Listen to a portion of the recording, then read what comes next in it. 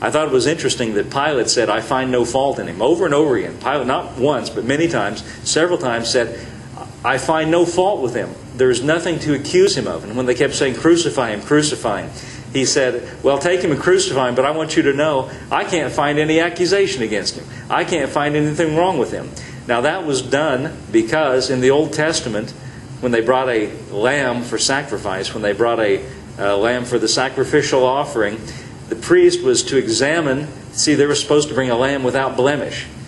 And the lamb had to be perfect. And, when they brought a lamb for sacrifice for sins, the priest didn't examine the person bringing it, they examined the lamb. And the lamb had to be perfect. And so all this happened to Jesus to show that He was perfect. No one could bring accusation against Him. No one can find fault with Him. And even Judas, who betrayed Him, if you read the other Gospels, you find that Judas, after he betrayed Jesus, was overcome with remorse.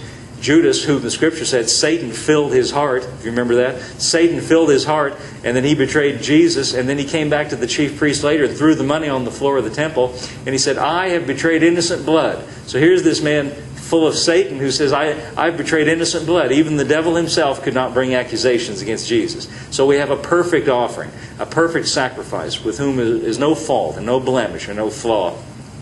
All of those things are done in the Old Testament to show us a clue or a hint or a foreshadowing of what was going to take place. Now I'd like to go for just a moment and talk about what was being accomplished by God. What on the spiritual side of things was being accomplished. Elliot, would you give me 1 Peter 2:24? Peter writes about it in a very famous verse. We use this sometimes to talk about the healing that's mentioned at the end, by whose stripes we're healed. But look at how it starts. Peter says, who His own self bare our sins in His own body on the tree, that we being dead to sins should live unto righteousness, by whose stripes ye were healed.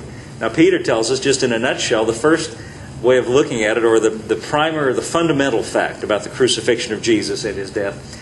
His own self, Jesus in His own self, He bore our sins in His own body on the tree. That's the thing that nobody could see. Nobody standing there could see that He was bearing our sins, but nevertheless that's what He was doing. That's what God was accomplishing. That's what was going on in the hidden realm, in the spiritual realm, what God was doing. He was laying all of our sins on Jesus, and He was paying in all of that suffering and all of that agony and all of that death, paying for our sins. If we could, since we're back at the back of the Bible here, look at Hebrews chapter 9 for just a moment. I just want to focus on some scriptures that talk about His death and what was actually accomplished. You'll notice that Jesus, in John's Gospel, just before He gave up the ghost, just before He died, He said, it is finished. Other translations sometimes say it is accomplished, or everything is finished, or everything is accomplished. Something was accomplished in that death. Notice what it says here in Hebrews chapter 9, beginning with verse 24. Christ has not entered into the holy places made with hands, which are figures of the true, but into heaven itself, now to appear in the presence of God for us. Nor yet that He should offer Himself often, as the high priest entered into the holiest place every year with the blood of others. For then must He often have suffered since the foundation of the world. But now, once, in the end of the world, hath He appeared, listen to this now, to put away sin by the sacrifice of Himself. Now Peter said He bore our sins in His own body on the tree. Well, what does that really mean? Well, here's another way of saying it. The writer to the Hebrews says, He put away sin by the sacrifice of Himself.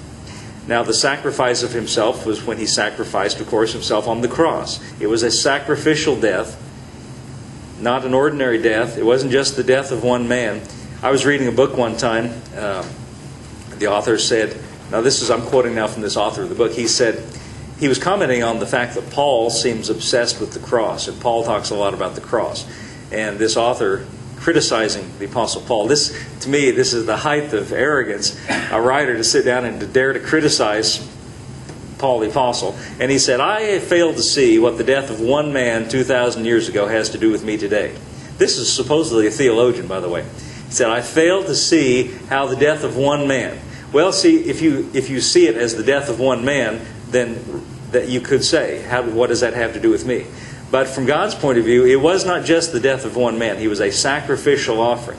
Peter said He bore our sins in His body on the tree. The writer to the Hebrews, explaining it a little further, said He appeared to put away sin by the sacrifice of Himself. Now, whatever you imagine that it means when it says He put away sin by the sacrifice of Himself, it has to mean something. He did something with sin. You know, sometimes we have a kind of a lingo, Christians do, kind of a Christian lingo, and we speak in sort of Christian terminology. And sometimes we'll say to somebody, or sometimes a preacher will say, somebody's not doing what we think they should do, or doing some things wrong, or some things that maybe are obviously wrong. You need to put away sin. You know, we'll tell people that sometimes. But really, that expression is not used in terms of you and me putting away sin. But what it says is in terms of putting away sin. What we mean by that, when we say that to someone, or if someone says it, it means you need to get rid of this mess that you're participating in. But you see, what it says here is that Jesus put away sin by the sacrifice of Himself. Jesus put it away. As far as God's concerned, now it's true, you know. What we should say is, because you're a Christian, you should walk in the light of what Jesus has done and not do things. So you have a choice of and not do things that are wrong because it's compatible with who you are as a Christian. But see, what we should stay true to the Scriptures. Say, Jesus put away sin. See, when we tell people they need to put it away, we've put a burden on them that they can't really accomplish. See, it's too big for me. If we could do it, then God would have had us do it and save Jesus all this suffering. Does that make sense to you? If we could do it, all He had to say was, y'all better do it. But see, we're told in Hebrews, that's speaking, if he were speaking in Oklahoma dialect, y'all better do it.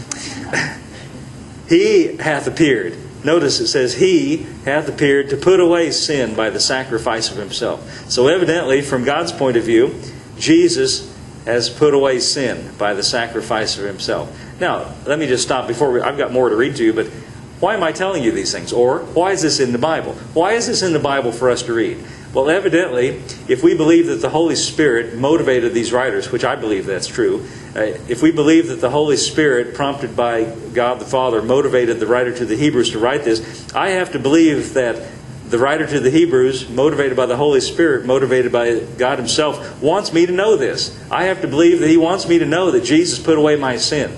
You know why I think He wants me to know that? He doesn't want me to feel guilt. He wants me to believe in that. He wants me to see that Jesus has done something for me. See, what we're supposed to do with what's in the Bible is believe in it and trust in it. And you know, what does that do to a person when they believe? If I believe, for instance, that Jesus put away my sin, if I believe that, what it prompts in me is a feeling of gratitude and thankfulness and a desire to walk in the light of what He's done for me, because He paid a great price to put away my sin. And so it makes me want to say, ooh, thank you for that. I am so great. You did something for me I could never do for myself.